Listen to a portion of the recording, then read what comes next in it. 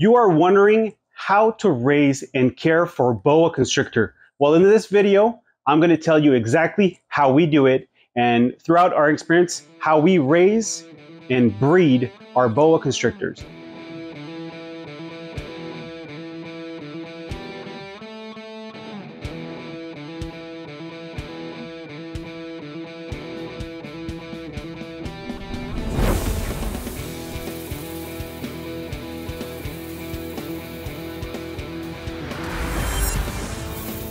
Hey guys, Brian from MBK Reptiles here. Now we're going to talk about breeding boas, and not just breeding boas, but raising them to breeding boas. Now you can use this information for you at home just to raise your animal without breeding them, but you can also use that information to possibly want to make a breeding project. Now, we're not going to talk about breeding boas for money, but we're going to talk about breeding boas as a hobby. So this is really going to be how we take care of our boas. Now, you could change it to an aquarium if you have it at home, because I wouldn't necessarily keep them in a PVC cage at home. But nonetheless, let's start it off. Now, let's talk about a baby boa. So you found yourself from a breeder, from a pet store, you bought yourself a little baby boa constrictor. It can depend. Just know for a fact if they're Colombian, Surinams, Guyanas, maybe island localities or whatnot, to see how big your boas are going to go. Now for us, we work with mainly central boas and then some Colombian boas. Now the Colombian boas are actually our biggest species of boa that we get. So these guys get probably around close to 10 feet, and they get a nice big girth on them, especially for the females. The males, we keep them like a slimmer. Now, as you have that baby, you set him up, you put a heat pad, you make sure that your temperatures are proper, and we feed our boas at first like a jumper mice. So we feed them mice because the ratio of calcium, like bone structure in the mice, is actually better than a rat of the same size. Now, once they reach a certain size, probably a size, I'm gonna pull one out for you guys. So around this size right here. So at this size, we start feeding them like jumper mice. So this female here was feeding on adult mice. And then with boas, it's so easy, right? So we just change them to junior rats at that point on, and then it's going to be rats for the rest of their life. Now, we like to grow our boas very, very slowly. Now, over the years, boas have, there's so many mutations that their lineage, there's less wild caught, sometimes are a little bit weaker. So we take our time. We're not in a hurry with boa constrictors. We take 3 to 5 years to grow our animals to being adults, especially the females will take like 4 to 5 years, and the males maybe more 3 to 4. Now, we just grow them slowly. Why? Because we've been working with boas for over 20 years, and they do not react really well with power feeding. So we like to keep them like slender, because they actually, if you overfeed them, they will actually get a lot of fat reserves. Now, we've had females that we did dissection when they passed away, and they had huge fat reserves. Like they like not just fat reserve, they're not even reserve, they just gained a lot of fat, and it actually probably caused some organ failures, and thus why the animal would have passed away. So it's very important to take your time with them. Now, we keep them basically in shoe boxes as they go, because we work with so many animals that we do that. Now, depending how they are, now this one is in the last shoebox size. So we have like a smaller bin, and then we'll grow up to this size bin. And then after that, we're gonna take them out right away to our PVC cages. So you can see those PVC cages are actually boa file PVC cages. We used to be able to get them in Canada like years ago. Like it's probably over 10 years that I had probably 15 years I have all those bins, but I know that they don't ship to Canada anymore. But if you're in the US, I believe that they still do have them. We love them. We actually had them, we could check them inside if we can come in. So I had extra vents that were installed for them. I just like air aeration a little bit more, but it does create a little bit of complications when it comes to humidity. So I do have to make sure that my cages are a little bit more humid, because with the heat, it creates that as well. Now, what I'm going to show you guys is back in the day, we used to have them on like in homemade cages, and we had lights and everything on them. So this is for people wondering, it's a hypo IMG boa that we are growing up. So this is a female, she's about 2 years old actually, and then she's growing really, really well. We love her. So now over the years, we've used many different substrates. She doesn't want to come on. So we've used many substrates, from aspen bedding. We use like recycled paper or like paper bedding, but we definitely went back to the cocoa husk. So we really like the cocoa husk because of its properties of not molding. So the cocoa husk doesn't really mold except when they shit or they piss or whatnot. It does really well, and it holds humidity really, really well. So what we do is we have our water bowl, and every week we'll just empty out the water bowl, mix the cocoa husk, do some spot cleanings, and then probably once every 3-4 months, we'll just change the whole cage, clean it all up, and go from there. Now, you can see, oh, look at this. So this is a shed. So you can see, like, she's growing really, really well because she actually just shed. So since I'm already in the cage, I'm gonna remove them. Now, our water bowls here, what I'll do is I'll just empty it here. So I use the ZoomEd corner bowls. I love them because they don't really tilt. They fit and like snug right well in the corner. So these are the ones that I like. They're plastic, they're very light, and then they actually like last forever. Like, I mean, we just disinfect them once in a while. We'll soak them in Javel, and then they do really, really well. So we use the cocoa husk right now. And then what we use for heating is actually, I will show you guys, are these ZoomEd mats. Now, the habitat heaters. Now, okay, a lot of people put the heat pads under the bin, but I really like to have them inside the cage. I make sure that I put a lot of substrate over it, probably like 1 inch to 2 inches of substrate over it. If you'd have a tank, like a glass tank at home, then you would put the heat pad under it. They have like sticker heat pads that you can put. You could use heat cable or whatnot under the tank.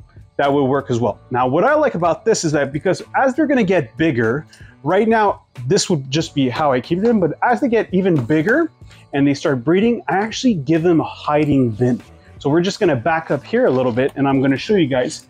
We just add a bin on here. Now this bin, what is fun is that they're not in feeding mode, right? We don't feed these animals as much as the ones that we're growing because we're just maintaining them, and we're gonna be like probably feeding them every 3 weeks-ish, and we just make sure that they do well. And then when it comes to breeding time, we do that. Now, I actually add sphagnum moss inside just to create like a little bit of a humid hide. So even though the area outside will dry up, inside we always try to keep it a little bit more humid. Now sometimes the snake will actually go on top of the bin. Now for us, it's even easier when it's not always me cleaning the animals, but for the staff that are maybe less accustomed to working with them, what happens is that you could just, the snake is always hiding in the bin. Like, they live in burrows where they originate from, and then basically the snake will just stay in the bin, and then I can just put the bin down and then work inside the cage, clean, make sure everything is okay.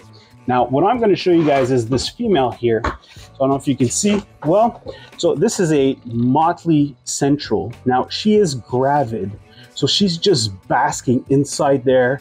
Now I don't want her to be directly on the heat pad because she'll like burrow in. So I don't want that heat to be all the way in. So the fact that she has that moss on her, under her, and then the cocoa husk under the bin, there's just a little bit more, it's more ambient heat that she's getting. So what happens is that when she does that, what I'll do is I'll take the water bowl and just wet her up, make sure that the sphagnum will absorb real fast that water, and just make sure that she keeps that humidity higher as well.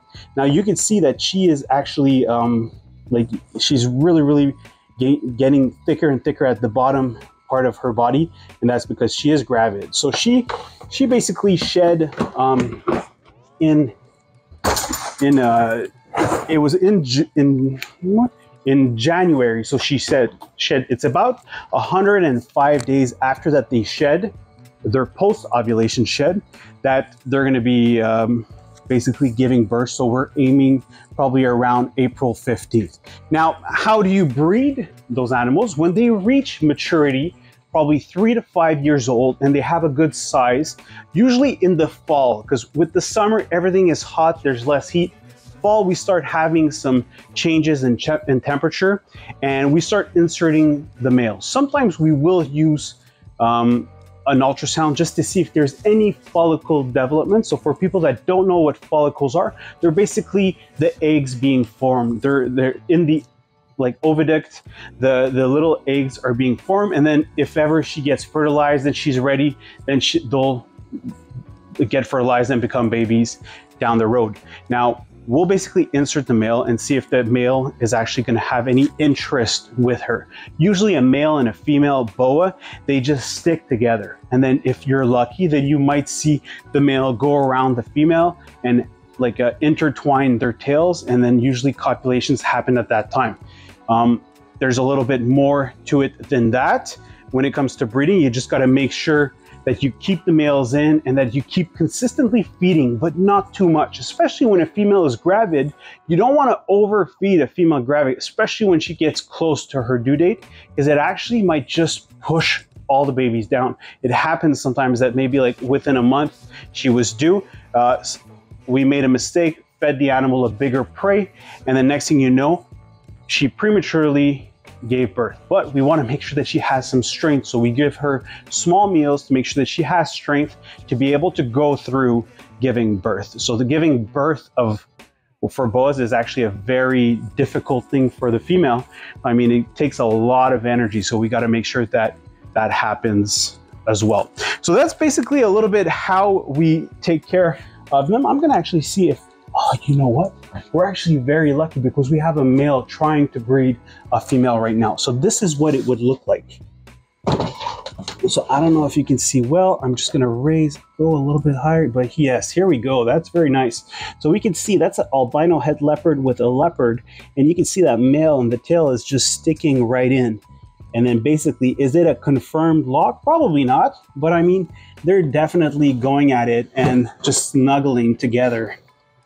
And that's basically where it is. So, I mean, if you want to go ahead and breed them, that's fine. My only suggestion, make sure you talk to a local source, maybe a pet store or maybe another breeder or someone that you know that you can offload the babies to, because once the babies hatch, it's a lot of work and it costs actually a lot of money to maintain them, to actually be able to sell them. So you want to be able to just plan ahead, not just breed them because you want to try to breed them, just try to get your work done. You know, I mean, you're not talking about making money, but more about living the experience, because out of all the reptiles that I have ever bred, breeding boas and the moment that a female boa gives birth is one of the most memorable events as a reptile breeder for myself.